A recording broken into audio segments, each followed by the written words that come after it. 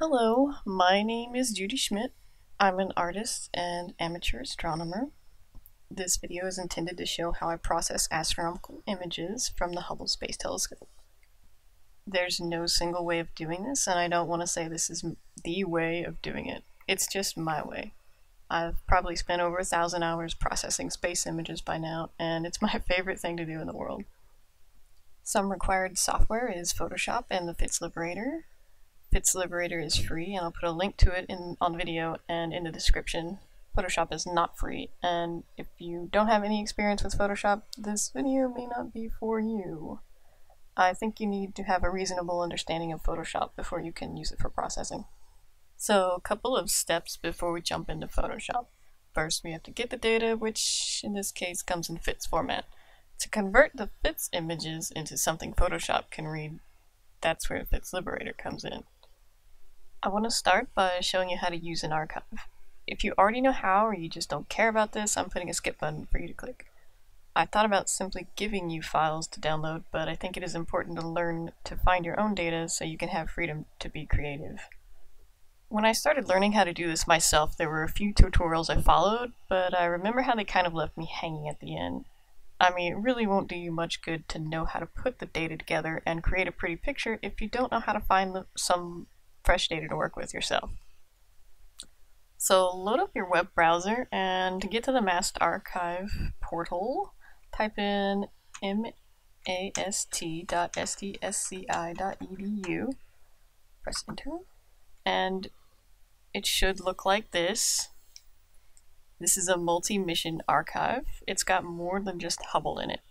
And I'm using this instead of the Hubble Legacy Archive, which was a bit more simple. It would have been easier to explain, but I heard they're phasing that out, and sometime this year only MAST will be available.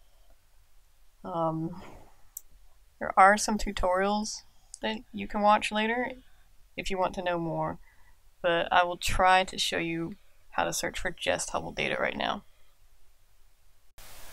So what I like to do when I have no target in mind and just want to find something new to process is view the archive in chunks of time.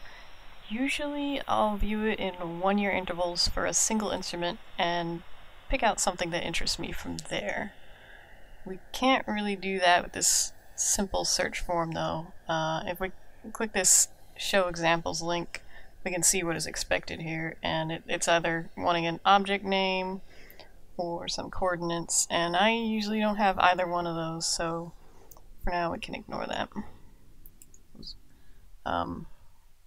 You might guess that the random search would be useful for us, since we don't know what we want, but because it is a positional search, there may not even be any data there. You can still try it if you like, but it may take you a few attempts before you find some Hubble data.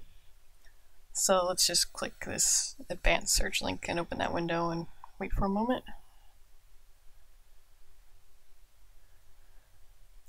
There is a lot here, but you can ignore most of it for now.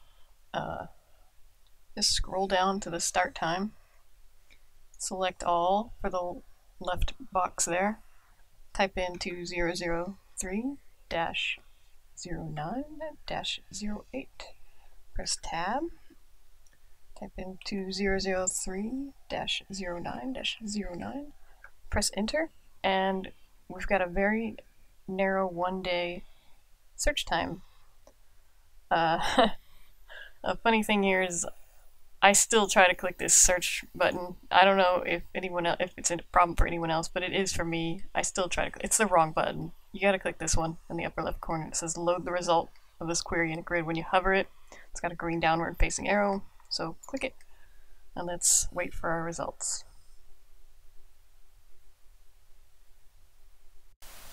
So here's everything from that day, which is September 8th, 2003. It's not too many things, only 207, but we can whittle it down even further with these filters over here on the left. So for product, we're not doing spectroscopy, so we can just tick off image. For mission, we only want Hubble, so tick off HST. Sorry, Galax. Instrument, we don't need STIS or STIS. I've never actually said that word, so I don't know if you pronounce it, but that's the Space Telescope Imaging Spectrograph, and it usually does spectra, so we're not going to deal with it. WIFPIC 2, or the Wide Field Planetary Camera 2, and Planetary Camera Channel, we don't really, these are a little bit more difficult to work with, so we'll just go with the Advanced Camera for Surveys Wide Field Channel. This is a good one right here. Lots of good stuff from here. Check it off.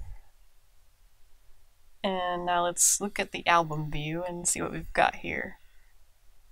These inverted images actually come from DADs, and I don't want to talk about DADs right now because it's just going to add more complication to everything, because you have to FTP and fill out a form and wait for it to happen. Anyway, let's get rid of these by checking off only HLA, ignore HSD for now. So we're only getting results from the Hubble Legacy Archive, and right away we see this pretty galaxy right here. We can't really tell it's a pretty galaxy from the thumbnail because the thumbnail is so small, so if you want to see it closer, click these three dots and view it in the interactive display. And it'll open up a new window for you, and then you can view it at 100% zoom and pan around and see if it's something that you're interested in.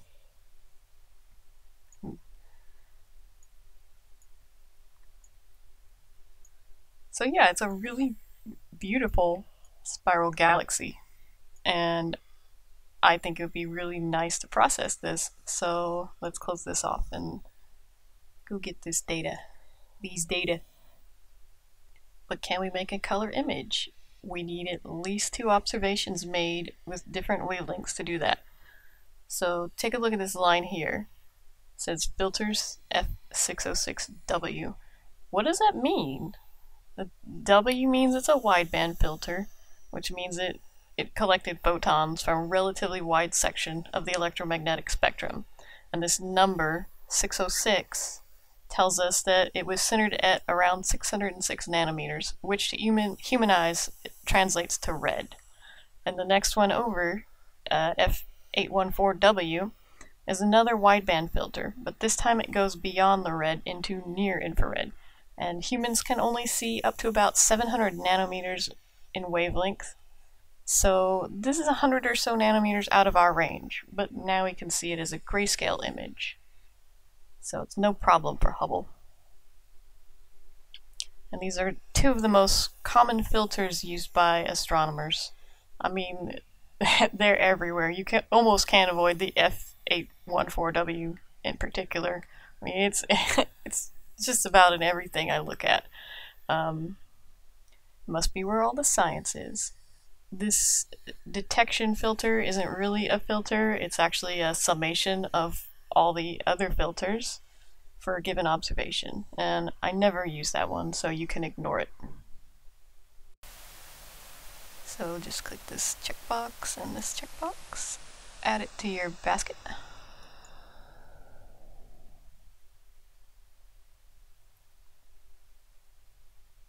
Wait a moment. Got some things that we don't really want here.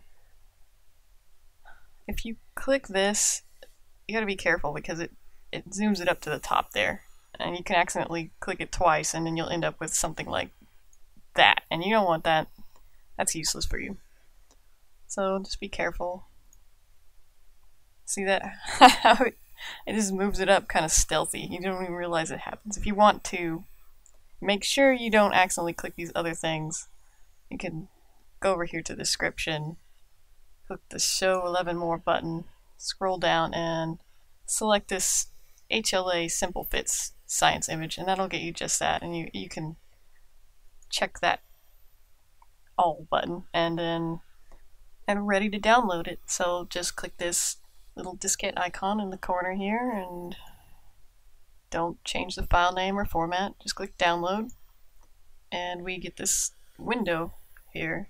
It says that you can close it without interrupting the bundling process. I don't really recommend that because you can't get this progress bar back and you won't know what percentage is done if you close it off. If it's going to take a while, you won't know. So don't do that. Just be patient. Go do something else. And when it's complete, you get this pop-up. If you're on Windows, you can natively open zip files and just drag them out. This window pops up if you told it to open. You can go to your desktop, make a new folder. I went ahead and copy and pasted the name of that galaxy, which is MCG plus 07-33-027. It's just a coordinate, really. Got my folder here. And now you want to get just the FITS files. That's all you really need. So go to those individual folders and drag them out and copy them, and you're good. You can close that out. Now if you've got FITS Liberator already installed, you'll see this icon, and it's the Eagle Nebula, one of Hubble's famous pillars of creation image, and you should be able to just double click it and open up the FITS Liberator. Finally, we can start having some fun. If you've opened FITS Liberator for the first time, it probably looks more like this. So there's some things we need to check out and make sure they're right. Make sure flip image is turned on. If you have it off, it's going to be a mirror of what we see on the sky, and it's going to upset the astronomer. So keep it turned on. That'll make sure north is up and east is left. Freeze your settings so that you can save them the next time you start up the program. These planes up here are just informational. You can look at them if you want, but they're not. If you were doing science, they'd be useful, but we're not doing science. We're just making pretty pictures. So then head down to the Scaling and Stretch Advanced section here, and change the stretch function to arcsine h. That's what? The hyperbolic sine function? Whatever. It doesn't matter.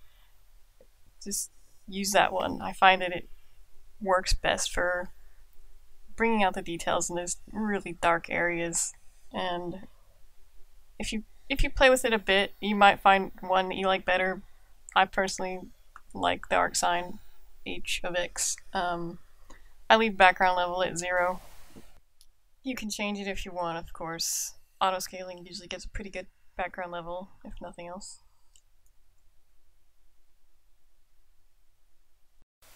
To be honest, I don't really spend a lot of time in the Liberator. These generic numbers I'm putting in, 1 for the peak level and 100 for the scaled peak level, are just some starter numbers. They don't really do anything this time. It's so much easier to work in Photoshop that I don't really mess around with it too much unless it looks really bad or unless I'm doing a big mosaic or something. Play around with it. It'll get easier the more you use it. So the most important thing to look at now is the histogram, which is this graph at the bottom of the window. Because the image is mostly dark, we can see there's a pile up here at the left side, which tapers off gradually to the right. And the dark pile, which looks kind of like a pointing mountain, is very important to pay attention to. If it looks like a 1 pixel spike, then there's something wrong with the stretch function or the variables you've got in here, and you need to play with it until it gets at least a little bit wider than that. It'll be very difficult to tease out these faint details if it's not very wide, or if it looks like a single pixel sticking up.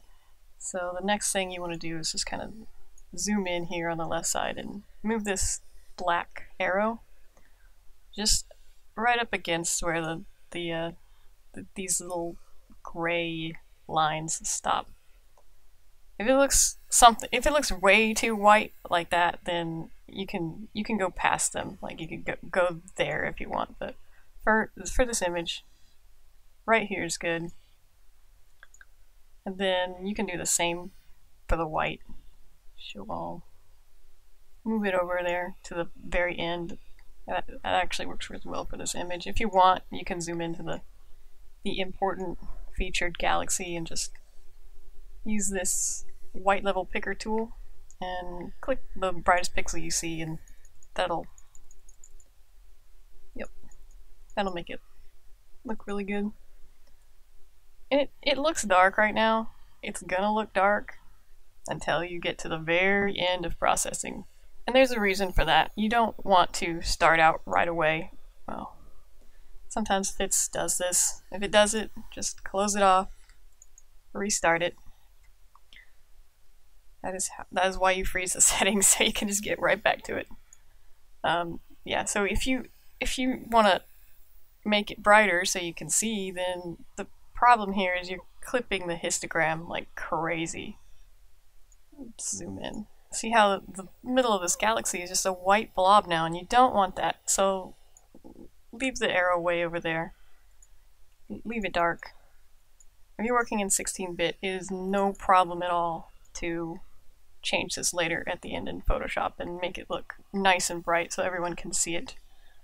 If you're working in 8-bit, it's going to be a little bit tougher because it's going to leave a lot of ugly banding, and your computer should be able to handle 16-bit images. You'll be able to tell really quick if it can't.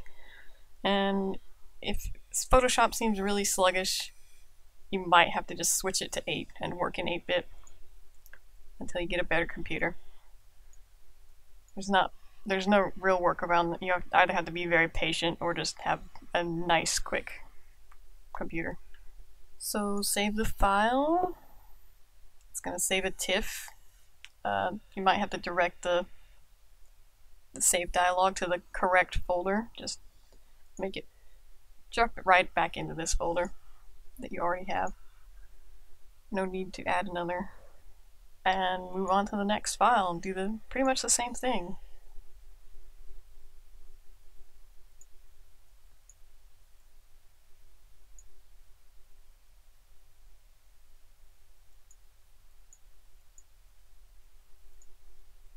This black spot here in the middle of the galaxy is just a place where some pixels became completely saturated, and that's just the way to let you know that they were saturated. You can't do science on that. It's not going to be a good measurement. Same with this star. Really bright star, completely saturated. Can't take any measurements from that, and that's why that's done. So there's no mistaking it, and you just fix this later on in Photoshop. No problem. Save file. Close it off. Time for Photoshop. Start it up. Just a quick tip: work in the dark or a dimly lit room with just ambient light. If you have a window behind you and the sun is shining on your back, that's very bad. Even blinds won't help with that sometimes. So if you have to wait for the sun to go down, and if someone calls you weird or says you'll hurt your eyes for sitting in the dark, just remember the sun is like 1 billion times more powerful than your computer screen, and no one tells you to stop looking outside. It's just a suggestion. Some people say their eyes hurt if they do that, but I work in the dark all the time and I'm fine, but that's just me. So what are you thinking right now?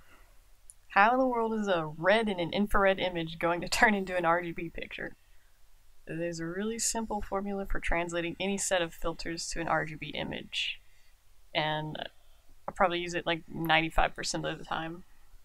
Every now and then you'll get a complicated data set and it won't, like maybe you'll have to do something a little different, but in general you just want to put the longest wavelength in the red channel and the shortest in the blue channel, and anything else can go in between. Usually, just if it's longer, redder, and if it's shorter, bluer. Pretty simple. We only have 2 colors in this case, so we actually have to generate a green channel. And if you've never done this before, but you're clever, you might be thinking ahead about what I'm about to do. You might say, okay, so we're just going to paste the grayscale images directly into the channels. That's what I did the first time I did this, but that's the hard way because you need to be able to get at the original channels very easily. So we need to think a little bit differently about how we're going to do this, and I'll just show you. So to start off, go to File, Scripts, and load files into Stack. Click Browse, navigate to your folder with your data in it, and select the 2 TIFF files. Click OK again.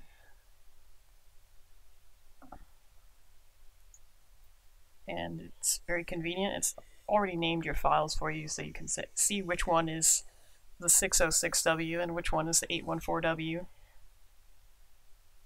Now convert them to smart objects. I've got a lot of actions that I use to do this much more quickly. I don't have to use the menu system, but I'll show you the slow way by using the menu so you can actually see what I'm doing. Definitely do make actions to save yourself a lot of time if you notice yourself doing something over and over again. I mean, you can see all my actions here, and I've got a mouse with like 12 buttons on the side, and I can just press those buttons and don't even have to look at a keyboard if I don't want to. Now convert the image to RGB. Don't merge and don't rasterize. Nothing bad will happen. And the smart objects are very convenient for saving the original data in case we make mistakes. If you realize you messed up, you can go and remove any filters or changes you made and get it back. It happens sometimes. You just don't like what you did and have to do it over again. To get a color image going, go ahead and make a couple of folders for your two channels. Name one red, and one blue. You can give them colors if you want. Helps you look at it better. And put the, like I said, put the longer wavelength in the red and the shorter in the blue.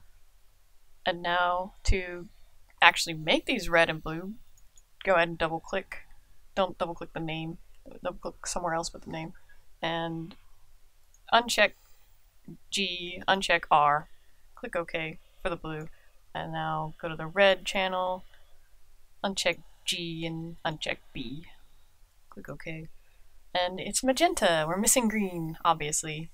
Green is the most important channel, and it's interesting because almost nothing in space is green, but with our images, the green channel seems to have the most dramatic effect. It's even more important for an image that makes use of 3 or more filters. What you put in the green channel can make or break an image. Today, though, we have green for dummies, and it's the easiest thing ever. To make our pseudo green channel, all we need is a single channel mixer adjustment layer. So go down here to this little circular button, go up to channel mixer, and drag it out to above the red channel. You don't want it in the red channel, or it won't have any effect. Switch over here to, if you've got your UI setup similar to me, I think I have a pretty default one. It just kind of puts the properties button here. You should be able to, like, if it's closed, just double click it, and anyway, use this pull down here. The output channel, change it to green, delete this plus 100 from the green, and you want to pull in half from the red and half from the blue in order to create a green channel. So type in 50 for red and 50 for blue. And that's it. Look, you've got a green channel. It almost looks like a complete image already. It's very, very easy.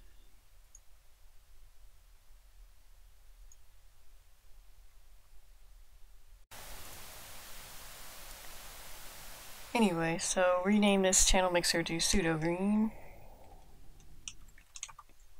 Give it a green color so it doesn't get mixed up with the red. And let's zoom out and look at this from a distance. There's not a whole lot to do in this. I don't know if you can see this faint streak going across here. That's kind of weird.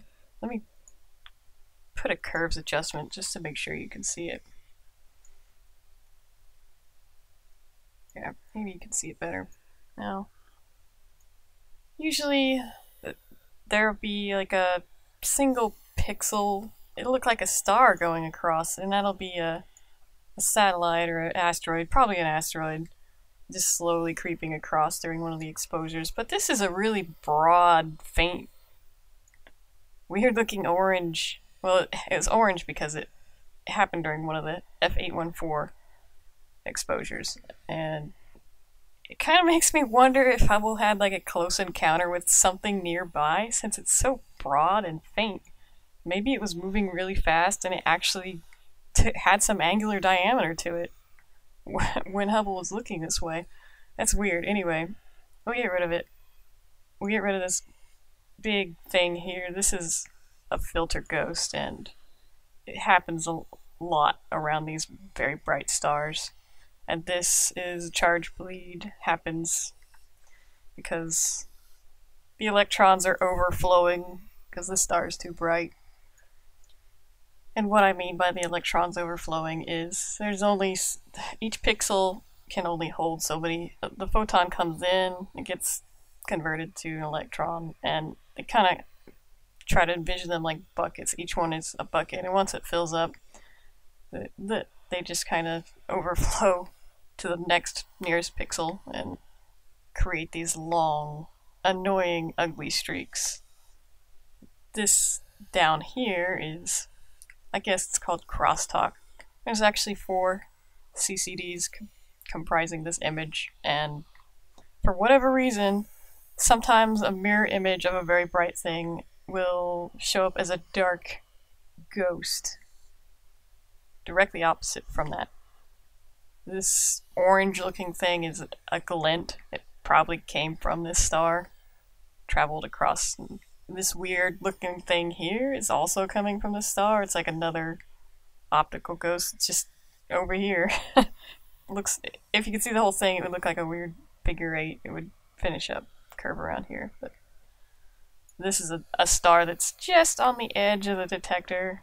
It's not like, this one is a little bit off, so it's just a diffraction spike. But this one is on the edge, and it does this crazy looking fountain of light. It looks like a firework or something. They call it dragon's breath. And of course, this dark thing here is called a chip gap. It is my nemesis. The 2 detectors are right next to each other here. Thankfully, they butted up against, right up against each other, but across the 2 pairs is a gap, and it's just always there.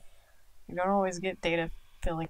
A lot of times you just don't deal with it, just crop it off, because, I mean, you can't just make up data, or you shouldn't. You could if you wanted to. For something like this galaxy, you really shouldn't just make up data, because, I don't know, it just seems unethical for some reason. Another thing I like to do is to help set up the file and make it easier to work with the data is create what I call utility channel mixers. You could switch to the channels tab and click red or blue. Hold on. Yeah. So now you can see this is just the red channel and this is just the blue channel.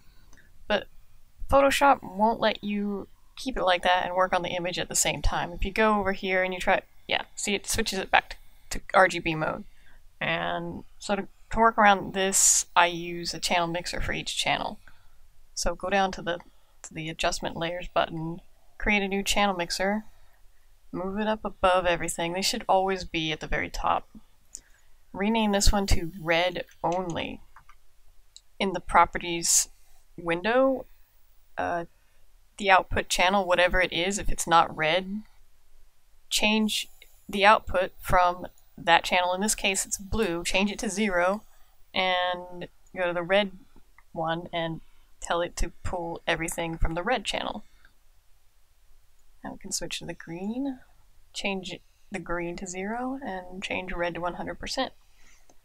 And this isn't super intuitive. It might be confusing to you at first, but the more you work on it, the easier it will get.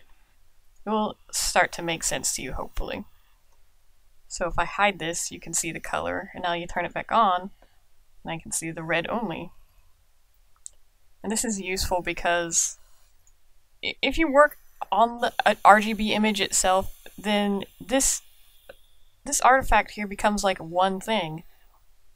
But it's easier if you separate, isolate the image, each individual channel, and work on it alone. So you don't have to, when you're editing the blue one out, you don't have to edit the orange one out at the same time.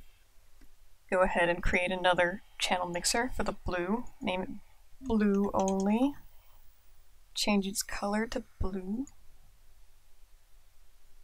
Tell the red channel to be 0 and the blue to be 100 for the red output channel. Switch to the green output channel. Change green to 0 and blue to 100. So you could look at each output channel here and see for each one it's 100% blue. Now we can see just the blue. And you can see the difference here if you click back and forth. Red, blue, red, blue. The next thing I want to do is quickly balance some colors. This looks pretty close to balanced already, but it's really not quite. Usually it will be a lot worse than this. Like, let me just show you an example. See, this is totally orange now, and this is more typical of what it will look like when I pull it in. Or maybe the blue will be too bright and it'll look like that. And your eyes are really bad at making this determination. Don't rely on your eyes. Use your instrument, use your tools. Your eyes can lie to you, strangely. The color sampler tool, though, it won't lie. As long as change the sample size to something at least 5 by 5. Make sure you're sampling all layers and just click in the darker areas here. If you happen to have a layer selected that is on a layer mask and you try to use your color sampler, the only thing that comes up is this grayscale thing. Delete the layer mask. In fact, I like deleting all the layer masks. They're just a pet peeve. They shouldn't be there if you're not using them. Anyway, use your HSB color sliders so that you can see how saturated, how far away from gray is this. It's 20% saturated, that's pretty good, but you can do it better. So create a curves adjustment layer for each channel. And the way I make sure to balance this so that my eyes don't deceive me is use this little ellipse tool here. Find a dark place that's pretty smooth and doesn't have, it's just blank space, and put it above your channels. And change the color, double click it on that little square. Set this to 0, 0, and 7% is a number I use. I don't really have a reason for that, but I try to make instead of totally 100% black background, I raise it up above black, and my goal is always 7%. It's kind of a standard that I came up with. Seems to look pretty good across various monitors. Some people have really dark screens, and if you have the space be totally totally black, they can't see. It's like they'll only see, say, this part. They'll completely miss this. And people love to see these faint areas. Get a better sense of what's going on with the galaxy. So now you can adjust these individually. You don't even have to go to like the red. You just leave it in RGB. Zoom in on this oval that you create. And we can see, turn on your adjustment layer here to the red only, since we're working with red. And it helps if you kind of defocus your eyes a little bit, because the noise can be deceiving as well. And you just want to make that background noise be the same color as that oval. This one doesn't really need that much changing. Oh. Make sure the ellipse is below the curves adjustment layer, so that if you put it above, it's going to be the wrong color. Switch it to the blue, see if that one needs any changing. Yes, that one is too dark, so we want to lift it up a little bit. That's about right. Turn off your blue adjustment, use your color picker tool again, and let's change it to 11 by 11. You can see now your saturation is nowhere near what it used to be. It used to be 20%, now it's 2, 5. Anything that's below about 10% is pretty good. Hide that ellipse. Now let's see about cleaning up some of these cosmetic issues. I alluded to this earlier. I like to work on the isolated channels instead of both at once. It does take longer than, say, blobbing over everything at once with a healing brush tool. In the end, though, having all of our changes isolated gives us more freedom to adjust the colors later. And it's much more important with a more complicated data set that we might change our mind on several times later. We don't want to go back and get stuck redoing those cosmetic adjustments. So we're working inside the adjustment layer, and we want to make sure we do not change any of this original data. So whatever you do, make sure it's on a layer above. I want to start fixing this, covering up this charge bleed here. It's just the worst thing.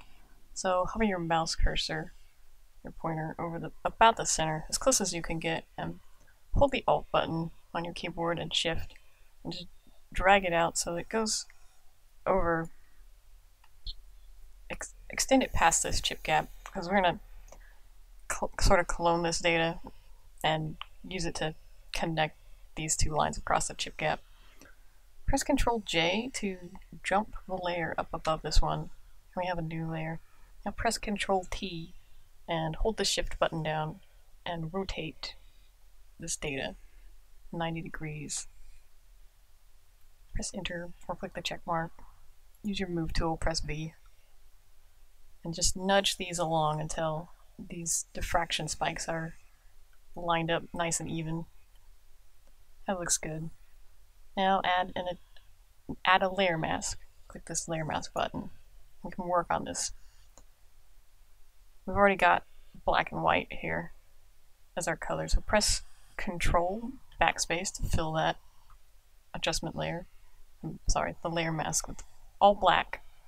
And here's where I like to get my Wacom tablet out, because it's just much more comfortable to paint with the paintbrush tool. And you just start with the white color, drawing on this layer mask, and it will cover up all this stuff that we don't want here with the cloned and rotated data. Let's see how far I go. Okay, we'll take care of this a little bit later. Paint over it, don't worry about it not quite matching up. So what I like to do next is create another curves layer to make this match up. I'm going to press the Alt key to make a clipping layer here, so it only affects the layer below it. And let's get rid of this lighter area here. So move the Bezier point up on this curves adjustment layer a little bit until it sort of matches. Now we fill this, why do I keep calling it an adjustment layer? Fill this layer mask with black again. And you might have it might take you a little bit more time with a mouse, but you can still do this. I use pressure sensitivity with my Wacom tablet, and it goes by really quick. Just keep brushing over it until it looks like it matches. And the other side doesn't need it that much. Now I'll make another one to lighten it up a little bit. Those parts closer to the center of the star. Fill it with black again. Now I'll start painting. Just very quickly lighten it up until it matches. It blends in almost perfectly. You can't even tell it's there. I see another place that needs to be darkened right here. Okay, I'm gonna do a little too far. It looks pretty good. You can make another layer here and quickly use the healing brush. This little, looks like a background galaxy got pulled over. I don't really need that. Get rid of that too. Get rid of that edge. Okay, that looks pretty good. Now I don't really care to save all these things. I can just select them all, press Ctrl E to merge them together. And this is really easy because it's not overlapping that diffraction spike. We can quickly run over this with the healing brush, and it does a really good job. Fix that. Looks pretty good. It almost didn't happen. Now I'm going to fill in this really quick with just draw over it with some white. Now we need the brush tool for that. Switch it to a hard brush. Let's fill it in.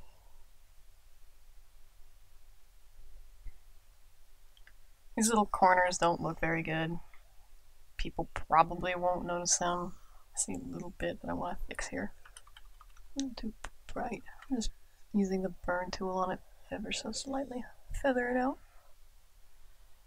If you want to kind of smooth these little, looks like cat ears or something, just take the healing brush and blob over that. It looks a little bit better. You can continue working on this if you want, but I mean, it's a blown out star. You're not going to get it too much better unless you just totally fake it. Now I want to get rid of this filter ghost. It's probably one of the most annoying things to deal with, and there's no easy solution. All we can really do is minimize its effect. I sort of think of this as camouflage. It's not going to be perfect ever, but it's going to bring it down to such a level that it's not noticeable to the average person. Let's just say maybe another image processor could come along and see this.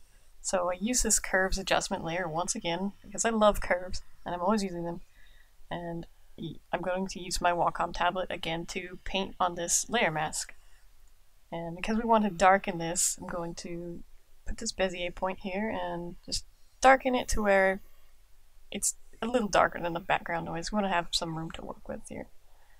And fill the layer mask with black again. Press Control Backspace. Get a soft, round brush and draw over it. Paint it over. I don't know how you would do this with a mouse. I know some people do some pretty amazing painting work with mice. I don't know how. I think it's so much faster and it feels better with my tablet, so that's what I use. I don't really have any suggestions for you if you do use a mouse and don't have any way of painting on it, so just get a Wacom tablet or whatever. It doesn't have to be a Wacom tablet, just any kind of pen tablet that lets you have pressure sensitivity. And another great thing about this curves adjustment layer, because you see I went a little too dark there. I'm going to just press X, switch to the black, and undo that dark. Lighten it up a bit. And I'm going to speed this up so you don't have to sit through it. It doesn't take that long though, maybe 5 minutes. I actually had to redo this because my camera recording software, my screen recording software, it crashed and I lost the recording. So yeah.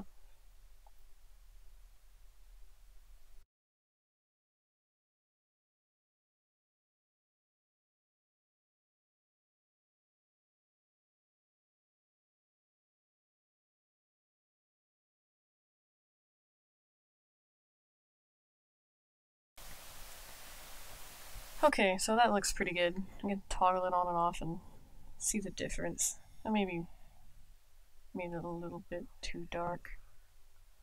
Let's just bring it down a little bit. I want to check by making it really contrasty, just see if we can bring it out. No, I don't really see anything here. Maybe slightly darker. So anyway, it takes the longest out of anything to fix these, but even that is not that long. Like I said, it's like, I don't know, 5, maybe 10 minutes for a really, really bad one. Get rid of that. Okay. And just leave the curves there. You don't want to merge it with anything. You don't want to merge it with the original data, just so you can go back and look every now and then if you want. Make sure you're preserving the integrity of the original data as much as possible.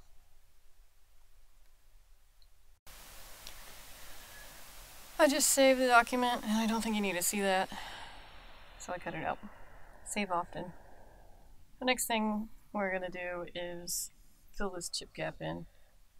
And I hate doing this because there are galaxies and stars and things in here that are forever lost to the gap. But you gotta do something about it, or if you're not gonna cut it off. And you can see here, there was a star here. There's diffraction spikes coming out of the gap. So there was a star there, but it's gone now. So the first thing I'm going to do to get rid of this chip gap, I want to say I'm not going to use the healing brush tool because it likes to invent. It'll pull over like a little galaxy from here, just stick it in there. It doesn't know better. And I don't like putting fake galaxies in there. It's bad enough that I'm putting like fake noise. So I'm going to take the magic wand tool, change it to a point sample, leave contiguous on, select our background layer, click on the black here, and yeah, that selects everything. And I don't want this charge bleed selected either, or everything around here. So I'm just gonna press Alt and Shift in order to create an intersect selection, and just go down here.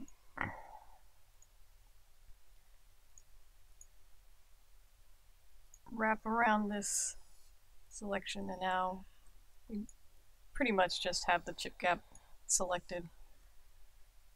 And I'm going to create a new layer. Use my eyedropper tool to get a background color and press Alt. Now change the point sample to 11 by 11 average. Now we've got a more accurate representation of the background color. Press Alt and backspace to fill that in with the foreground color. It's you know what? Let me zoom in. And I'm gonna press Ctrl H to hide these marching ants. See these dots along the edge here? It's kind of rough. Those are actually cosmic rays, and I don't like those. So I want to actually fill over those too. Unhide that. Go into Quick Mask, show your selection. This just lets you quickly run a filter over it if you want, and I'm going to run a maximum filter. Set the radius at 3 pixels. You can see it's going to expand my selection by 3 pixels. Click OK. Exit Quick Mask by pressing Q again, and I'm going to refill that with that foreground color again with Alt backspace and deselect it. Now we're covering up all those little spots. To kind of takes care of 2 things at once. That poor galaxy, I feel bad for it. To generate the noise, you could go and use the add noise filter. I find that it looks okay, but it's a little too sharp. I don't know. There's not enough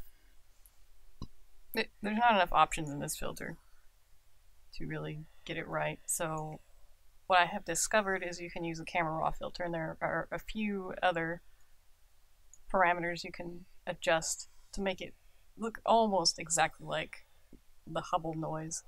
So go into the FX tab here and change the amount to 12 and the size to 13 and the roughness to 60. This may take you a couple times to get right because as you can see, you cannot see a preview here, and there is no way that I could find out to make it so you can see a preview. Anyway, it's not too hard to just play with it and redo it if you need to. Press OK. Now you can see it. Aside from it being like a little darker or a little too bright in some places, it looks just like the background noise. It looks really good. Now, using the same technique as I did with the other things, like the filter ghost here, use the curves tool again just to adjust the brightness in places so that it matches up just perfectly. Make sure, once again, it only affects the layer below it using a clipping layer.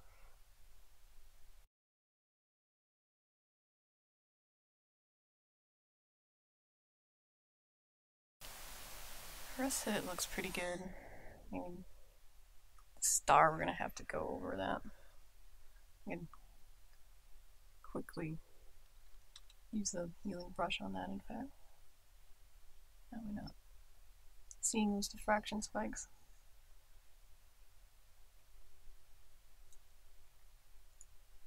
Okay, let's just merge these. I don't like having tons and tons of layers. We don't need them. You keep those all in one layer. Now I want to get rid of this streak, which I'll go ahead and put a curves adjustment up. Not that I really need it, but in order for you to see it easier in the video, I want to bring the contrast up.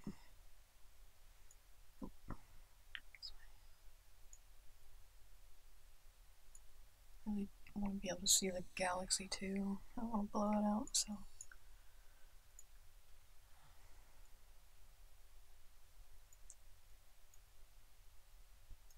Okay, so you should be able to see this streak here.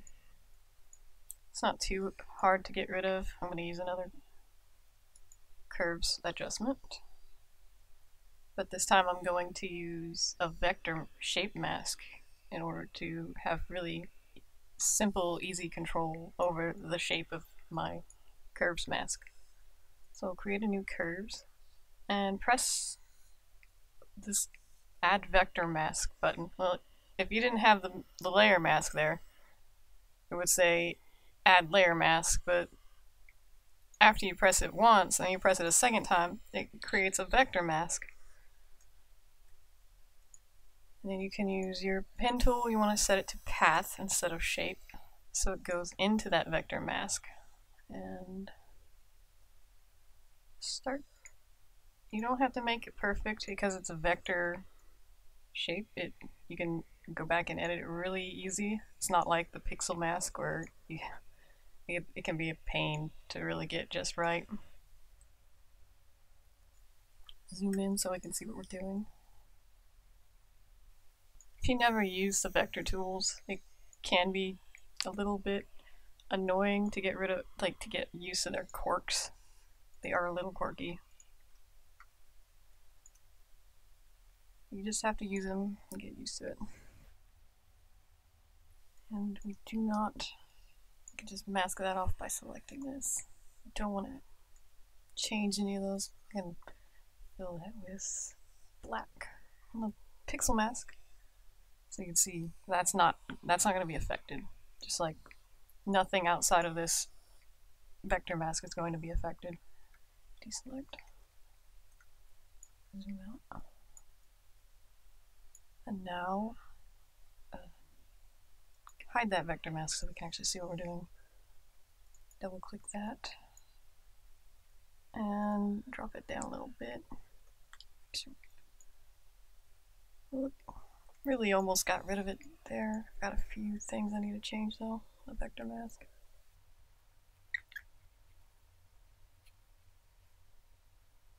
We do not need to darken the middle of this galaxy that much, so you can go over it with the paintbrush tool. You don't even need the Wacom tablet for this. Just blob it out so it's not putting that line across the galaxy.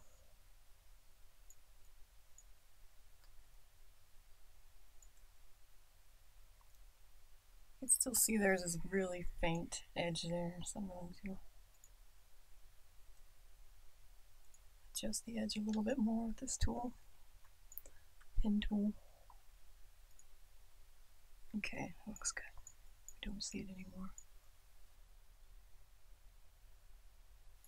Okay, it's a little too dark there. One more change. Alright, it's totally gone now. You can't see it at all. We can get rid of these glints now, and we can use the same adjustment layer that we used to get rid of this glowing thing here. Just adding some more painting to the layer mask. It's already there, so you don't need to make another one. Just softly brush over these glints.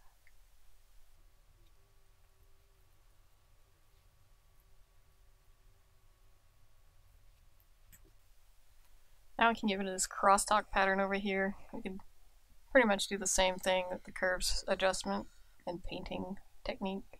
but you want to lighten it instead of darkening it.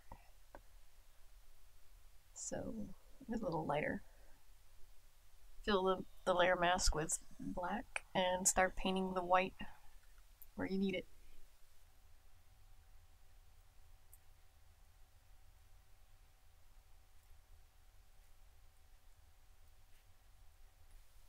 Okay, good. It's all gone. There are a few little dots of black that I want to dab over with another white. Or you can just select them. Yes, use the magic wand. Just quickly make the selection.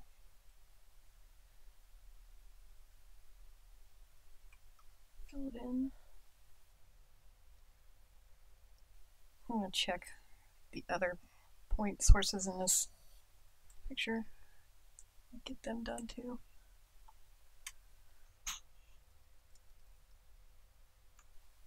If you see this blob here, it looks dark, and that's because Photoshop is weird about things when you're at 50% zoom level and it's a 16-bit color image. If you get to at least 66.7%, it kind of goes away. I do think I should adjust this though. It looks a little too dark, doesn't it?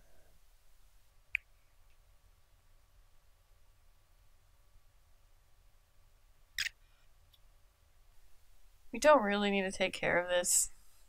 I'd get rid of it if I needed to. I would get rid of it the same way as this filter ghost up here. But we're not going to show this in the end image because of this. This needs to be cropped off. We just can't show that, sadly. So I mean, the crop line is going to be about here. So the most we need to take care of now is this glint here and a little bit of this dragon's breath, or whatever you want to call it, here. So paint a little bit more. And again, you want to be at 66.7%, or it doesn't show you the correct color.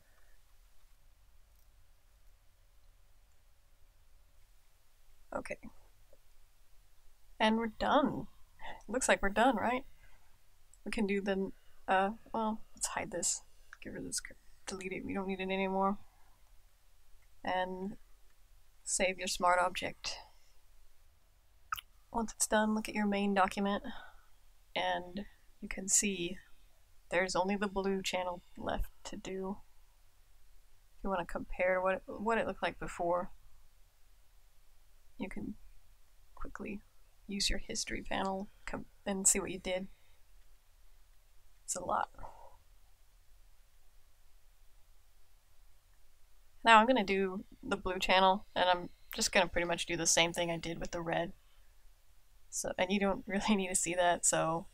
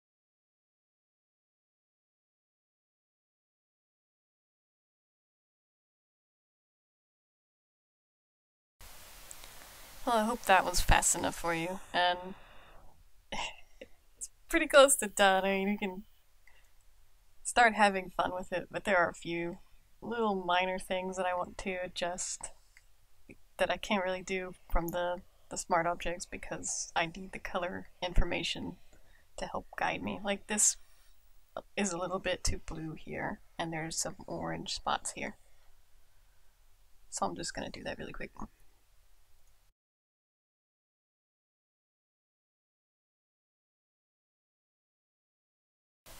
So we can finally start finishing it up.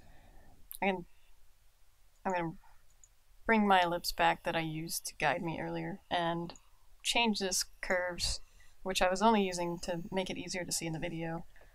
I'm going to repurpose it for my final adjustments that I want to make to the brightness of the image. And I want the background sky to pretty closely match that ellipse up there.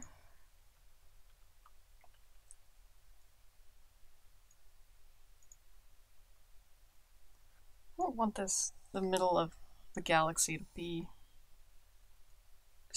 just a flat white thing, so make sure you don't make it too bright. I know people love to overdo things. I personally don't. That looks pretty good. The sky is reasonably dark, matches with the ellipse.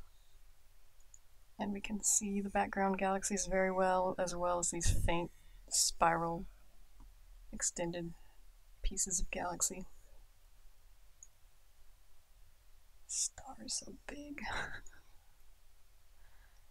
If you want, you can increase the saturation.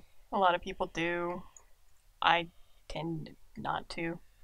But if you do, you might end up with this splotchy background, and to get around that, something I like to do is first, well, I'm going to explain what I do before I show you. I create a solid color layer that has a mask that only affects like the darkest parts of the image, and it's set to color mode so that it colorizes it instead of like overlaying it with pixels. So to do that, hold the control button here in the RGB channels window, click it, and that will create a selection mask. And then go here to the adjustments and add a solid color, make it black. Click the layer mask, press Ctrl I to invert it, and it's way, way too dark now, but we're going to switch it to color. And now I want to hold Alt, and it's pretty much taken away all the color from the image because it's affecting too much of the image. So I press Alt, click the layer mask so I can take a look at it, and adjust its levels so that most of the objects need to be pretty black, and black means it's not going to affect them. It's okay if the background is not completely white. I'm not going to get rid of that color variation in the noise 100% because let's see how this looks.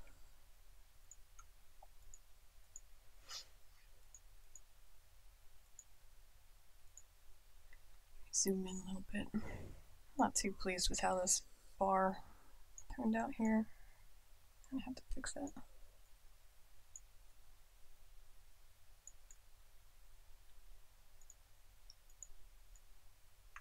It looks pretty good. Some people really like to just go crazy with noise reduction. I'm not one of those people.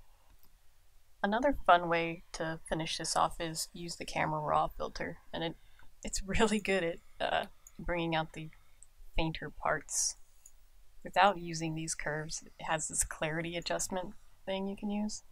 So if you want to do that, hide the curves, flatten the image, press Ctrl A, press Ctrl C, undo that, and paste over the top of it. So you have this new clean layer to work with, and you can convert it to a smart object if you want. And run the filter. So now you can see this clarity slider. You can go pretty far with it or not, whatever you want, whatever you like. You do have to be careful with the edges here because it mistakes them for like an edge in your picture. Maybe you even should crop all this to a rectangle before doing it. Probably make it a lot easier. Play with your saturation if you want, go crazy with it. You can do everything all at once in here, sharpen it, reduce the noise a little bit if you want, mess with the colors. Maybe, I don't know, the 2-channel thing tends to make things look cyan and orange because of the way the green channel is generated, so you can sort of push it a little bit bluer and make that cyan more blue and the orange a little more red if you want. It looks a little bit less artificial like that, but do whatever you want, just have fun. I know this doesn't look very good on the video, so I'll post a finished version as a screenshot at the end. This video took a bit longer than I thought it would, and there are a few more details I might do if I wasn't making it, but it is a pretty good representation of my process.